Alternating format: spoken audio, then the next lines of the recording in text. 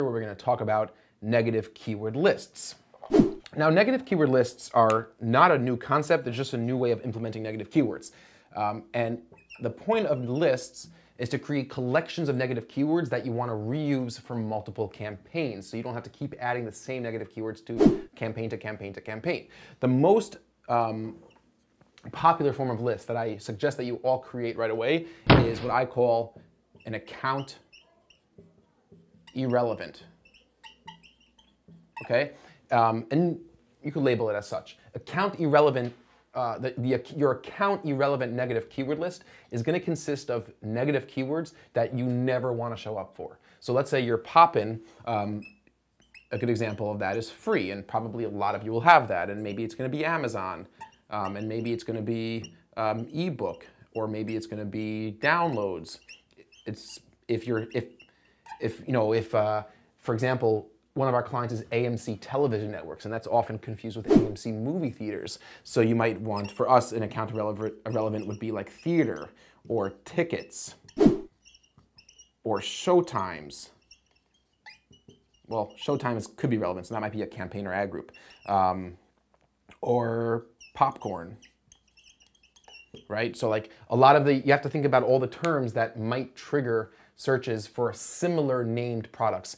Another list that's very popular is competitor. Now you might choose to have competitor campaigns, but you might choose to not have competitor campaigns. There are cases where a competitor campaign makes sense to advertise on your competitor terms.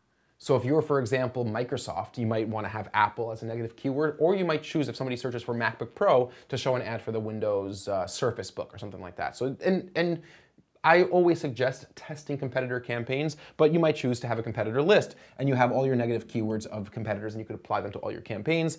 You might have a list of specific brands. You might have a specific list of models as a negative keyword list.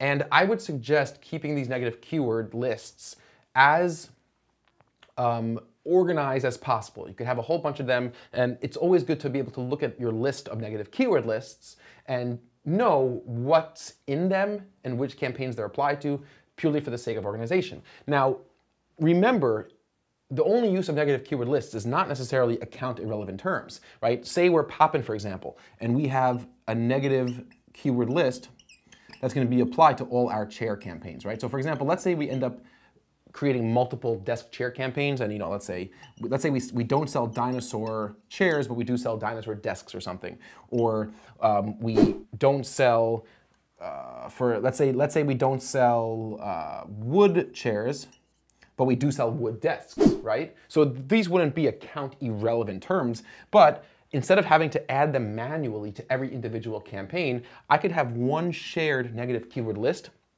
and apply this negative keyword list to all my chair campaigns. Let's say I have, let's say these are broken out by match type, or they're chair campaigns for different types of chairs, or for different locations, or different budgets, or different hours of the day, right? Whatever it may be. You might have, you have your campaign broken out in many different dimensions, and you might have similar structured campaigns for similar top-level product categories.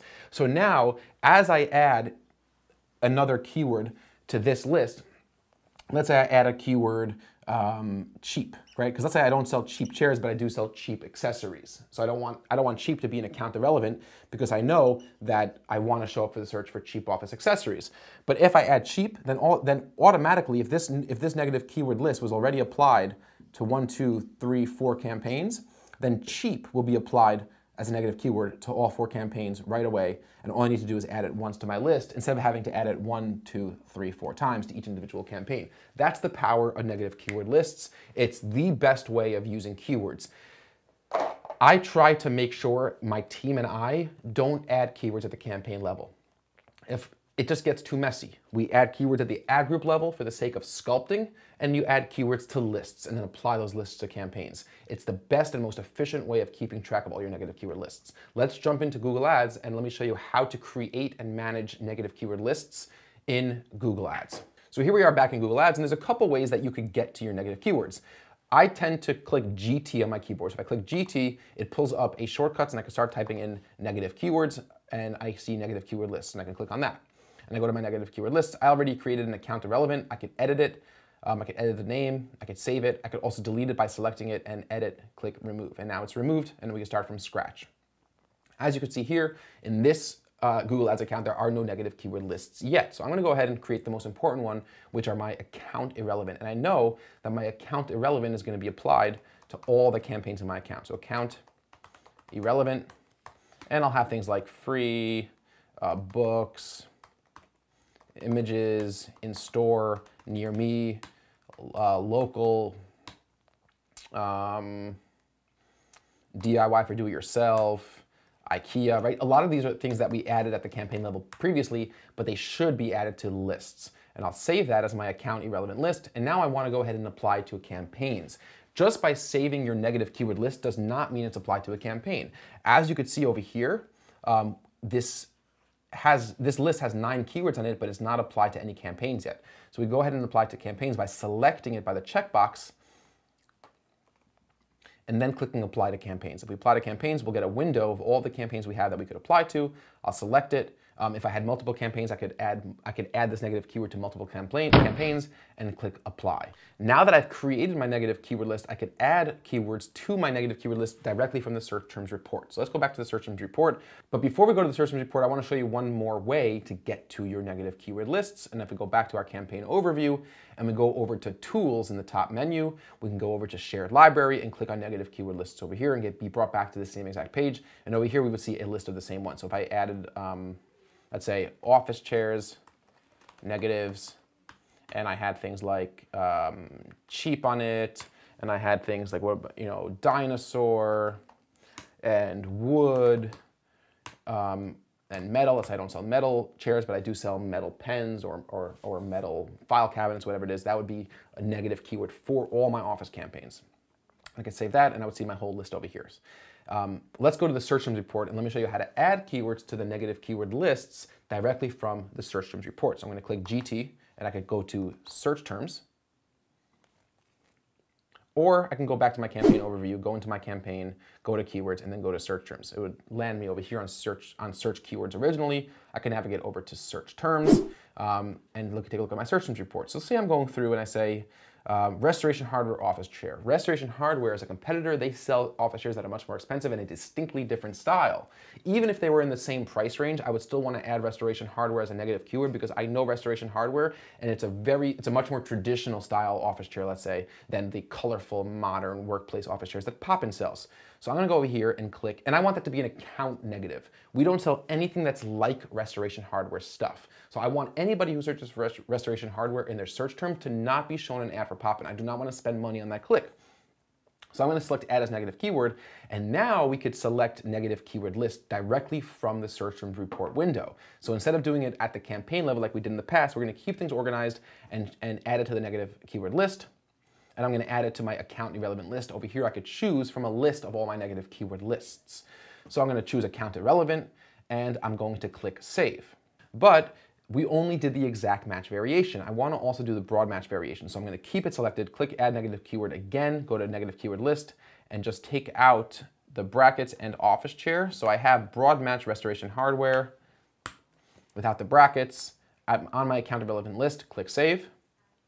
And if we do GT, go to negative keyword lists, we'll see 11 keywords now on this account irrelevant list. I can go into it, and here's where I could edit out keywords from that list. So let's say I decided I wanted near me to not be an account irrelevant anymore.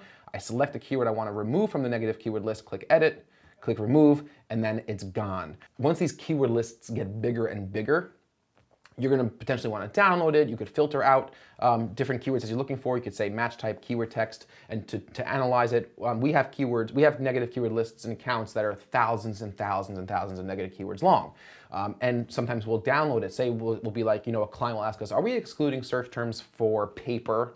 Or are we including search terms for this brand? And it might be difficult to look at all the search terms we're excluding. So we'll download that into Excel. We'll run a function to find certain things, and then we could upload it back, or we could just find them in the account and remove them from there. So that's a basic overview of negative keyword lists. How to use them, when to use them, the concept of that account irrelevant negative keyword list, which is really important, but then also lots of other negative keyword lists that could be applied to either one campaign or multiple campaigns. And you could always edit the campaigns they're applied to. So if you go scroll down here, once you're in the negative keyword list, you'll see that it's applied to one campaign. I could select the campaign name and remove list from selected campaigns. And now that negative keyword list that I'm under, which is up here in the left-hand corner, account irrelevant, is no longer applied to that campaign. I could go ahead and again and click apply to campaigns, apply it to my campaign, click done, and now it's reapplied to my campaign. So you could really edit these things easily. You could edit the negative keywords, you could add negative keywords to them. You could also add negative keywords to a list directly from here by clicking the blue plus sign and adding a negative keyword. So let's say I wanted to add a negative keyword, Costco. Click save. I can edit from this window as well, and it's really, really flexible way of managing negative keywords in your account. As your account scales, this pop-in account could potentially have 50 search campaigns. Each of these 50 search campaigns could easily have 5 to 10 ad groups.